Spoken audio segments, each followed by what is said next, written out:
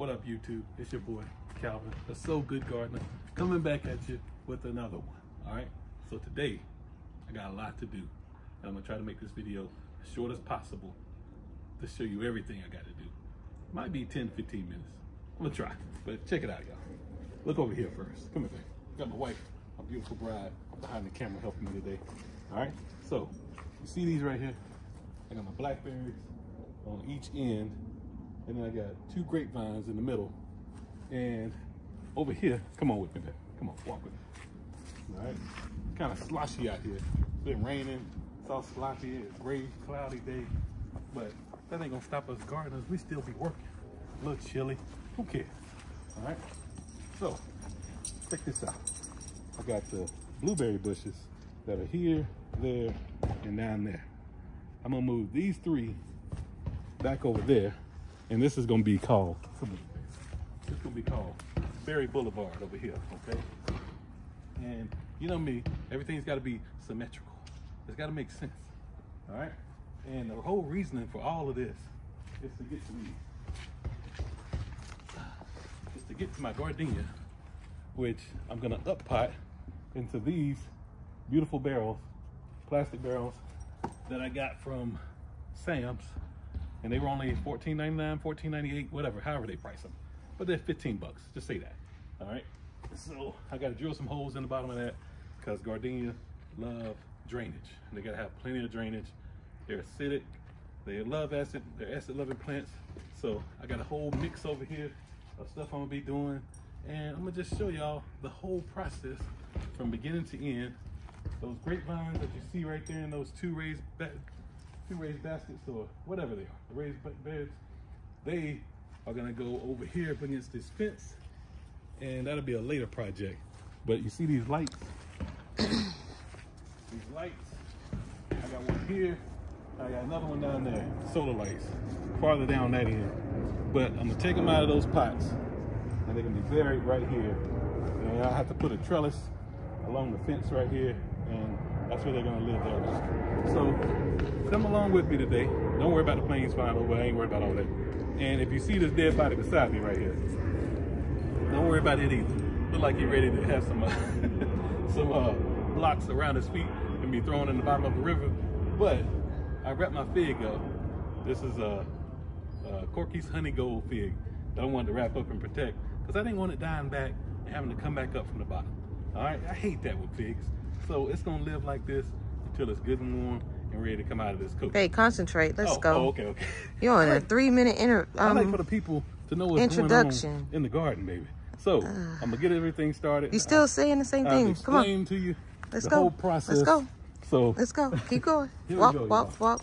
Here we go. Here we go. All right. All right. All right. All right. Thank you. Let's get started.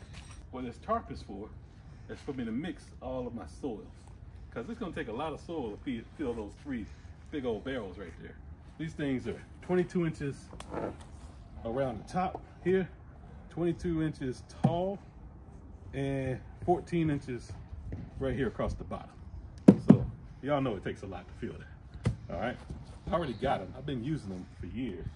That's what these are in, and these have been out here for 2 years already. My blueberries have been in those. Get to work. Get to work. Oh, okay. I get distracted, baby. You do. I like to let the people know what's going on in the So Good Garden. Well, the people want to see. Oh, okay. All right. All right. So let me get started.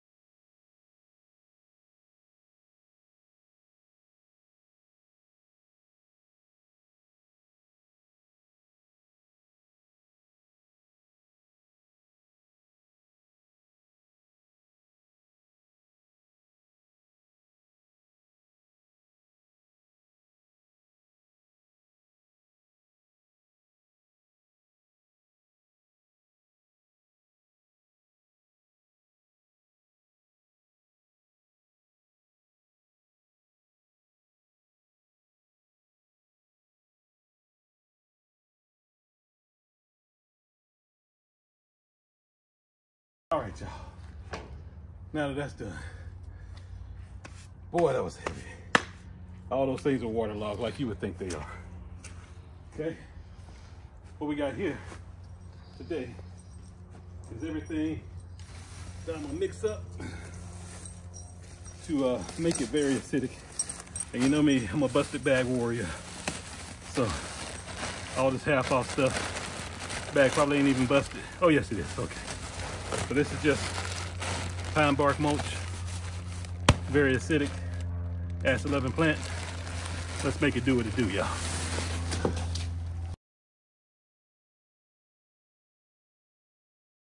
Organic, was half off too, from Lowe's. Living Earth, my favorite stuff.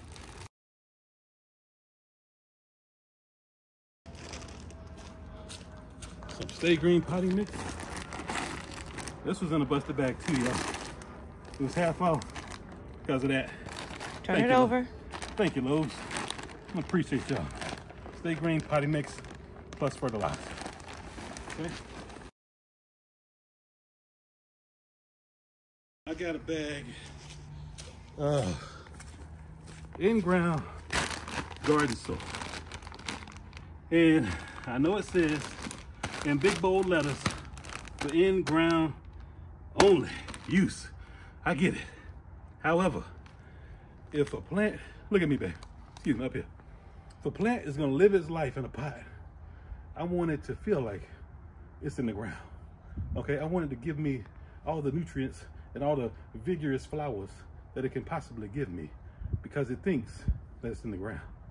Okay, that's my whole reasoning behind this. But you're gonna say, but Calvin, it's gonna hold moisture. In-ground garden soil holds moisture. Won't that rest? No, because look, I'm mixing it up with potting mix. I'm making it a potting soil, basically, because all the pine bark nuggets, whew, man, I'm tired, y'all. But all the pine bark nuggets and everything that's in there, it's gonna give all that drainage. And I ain't even finished with drainage yet. Let me show you something else I'm gonna do.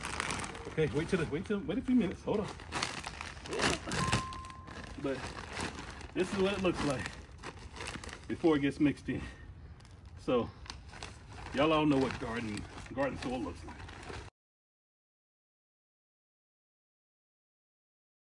With another busted bag of pine bark nuggets.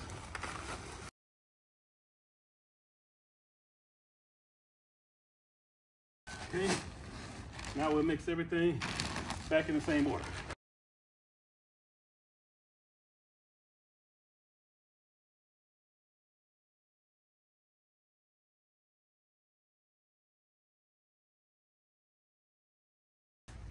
All right, now I gotta get it all mixed up. Well, how you gonna do that, Calvin? Remember, always have you a good quality hoe. Oh God. Whenever you're trying to get some work done, you gotta call in the hose. Okay, have a good quality hoe that can. This is this is an action hoe. All right, remember. See, she ready to go to work. Oh, it is ready to go to work. Wait, you want a he hoe? Okay, no, I don't want a heat hoe, but you gotta have a good quality hoe. I don't know. Invest in you a hoe. You better know. If anybody knows, you know. Oh man. But get a good That's you. You walked right into that. I did. Y'all didn't set it up. You did. Not a he hoe. Yeah, you did that. Not me. Not me. Oh God. But check it out. Get a good mix. Let your hoe do the work. You just buy the hoe. You let the hoe go to work. Okay? Babe. Once you invest in your hoe, you let it do all the work. Okay?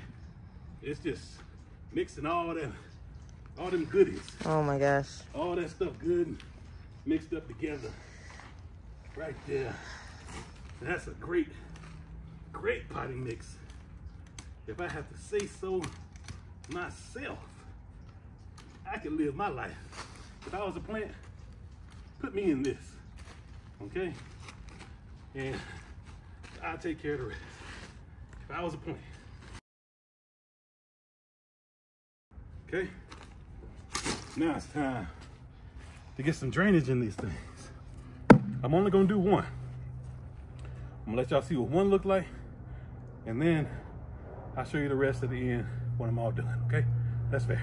So, at the bottom of it, if you zoom in right here, you see it tells you to get your little flathead screwdriver or something to notch that out, all right? So we're gonna see if it works. Let me see. Where are my screwdrivers?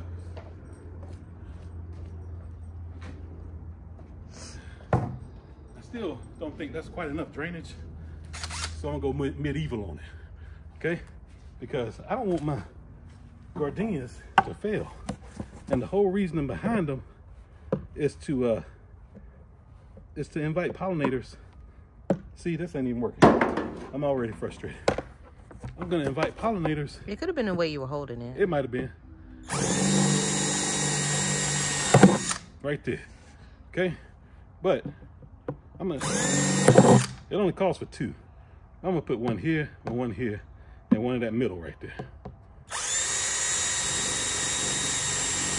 Come on, come on, come on, come on. All right. Yeah, it's on speed.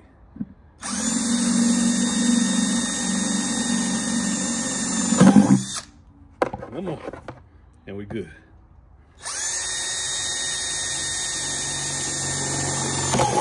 There it is. Now, if you look at it, it's like somebody shot it with a shotgun. Good. Good to go. That's plenty of drainage.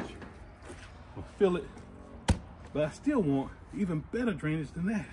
So what are you gonna do, Cap? What you gonna do? Let me show you. See this right here? This is gonna prevent all my nutrients from leaking out the bottom while giving it drainage at the same time. Pea gravel. So it gives a good layer of it.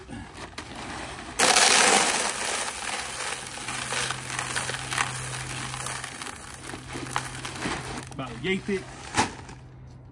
Okay. I would say. What's yay thick? Yay thick is about an inch. Okay. Okay. Right there in the bottom. All right. All right. Now, let's get filling this.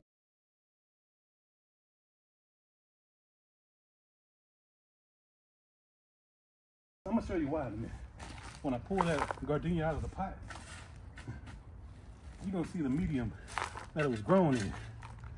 And it's gonna look very eerily similar to what I'm putting back in this pot. Okay? So, for those of you, yeah, gardenia, they are kind of finicky, but they smell wonderful. And they invite pollinators. And people say they're too hard to grow, not worth the trouble. But when you get them for $3.99, like I did from Tractor Supply, when it was $22.99, and I got it for $3.99, oh, it's worth the trouble. All right, so take a look at this root ball. All right, y'all see all the vermiculite, perlites, and everything, any other lights that's in there. I'm gonna break up the root system a little bit like that, and give it some love. See all that pine bark mulch that's in there that it was growing in? And we spread this out a little bit because this is where it's gonna live its life. Oh, come on, come on. Get down in there. There we go. That's good. I want it a little bit above the soil level. Just a little bit, not much. See how the roots are exposed right there? I'm gonna cover that up some. And just barely, because I want this thing to show up and show out this year. And it's going to. And then I want y'all, when you see it in my videos this spring and summer, with all the flowers all over it and it's looking all beautiful, I want you to remember this video. I might have to tag you and have to put it up top so you can go back and reference it. All right, but she done, y'all. She done now. And yeah, the soil's gonna settle some. I may have to put a little bit across the top. If I do anything, I'll put some pine bark mulch back across the top because we know it's acidic. And she ready to go, y'all. What y'all think? Ain't she pretty?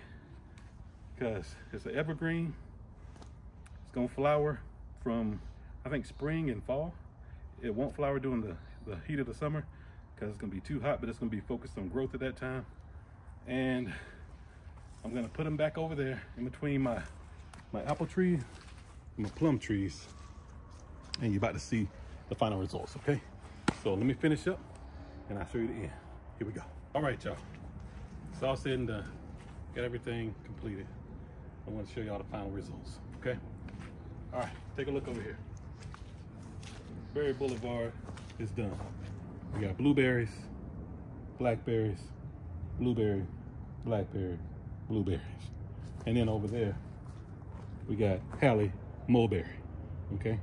So. What's the name? Hallie. Hallie Mulberry. Yeah, Hallie Mulberry, okay? I gotta name all the trees, but I only named Hallie so far, all right? And she give off black juicy berries too. Juicy and delicious. And yeah, all that. But all right, baby, check it out. Come on. Don't look at me like that. Come on, baby. All right, so here we go. It's all done, all potted up. I got all 3 of them over here. One there, one here, and one over there. So I forgot to show you the variety. Once again, this is a Sweetheart Gardenia. Supposed to be get only about 3 to 4 feet tall, and it's gonna live its life out in this pot. It's good from zones, you see that, 7 to 9. And anytime you pot something up like this and don't put it in the ground, even though I'm in 8B, I take it, what is it, down a zone to 7? Yeah, down a zone to 7B. So Yeah, that's what I was telling you. oh, that's what you were telling me. Thank Yeah. you. I so appreciate all your gardening advice and knowledge and everything. Yeah. But yes, it's ready to go. And y'all, I'm not gonna water it in because it's been rained on constantly. It's still wet now, and Gardenia hate wet feet, so I'm gonna leave it alone. Even though I just put it in all this soil, I'm gonna let it dry out for a little bit before I water it back in. All right, so that's all, y'all. Wait. What? Where's the rest of it? I thought you had like 5 things to do. I told him, baby. You ain't putting the camera where it's supposed to be. Up on me, baby. Up on me. I just told her. I said, one right here. I know. That's what I'm looking at. One down there. Okay. Okay. All right. And one all the way down there. You see that one? Ain't it pretty? Ain't it pretty? Okay. And one down there. So, all right. Let's show the people. Come on. Come on with me. We got to give them this view Am I? of what I'm looking at. All right. So, understand the whole reason behind this is for pollinators. I love, first of all, I love flowers. I'm a man that loves flowers. Okay. I gotta get my flower on. All right. But in the back corner over there is a camellia.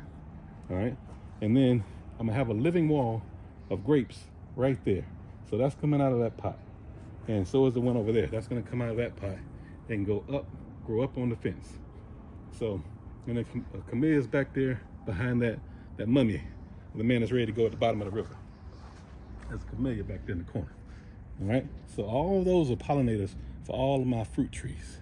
All my stuff needs to bring in all the bees, the birds, and everything they do. Okay. So I appreciate y'all for watching. This is it. I'm gonna wrap this thing up. Thank you so much. And if you like it, if you want to see what I do with these grapevines, come back. I got more things to do out here, y'all. You want to see the grapevines up on the fence and how I'm gonna do that whole thing, how I'm gonna make that a living wall, come on back and holler at your boy. You know what to do. Hit the button. Appreciate y'all. And I'm out. Keep sowing and keep growing in every single area of your life. I forgot. Sow some love, y'all. This world needs it. There's enough hate out there. Sow some love. Peace.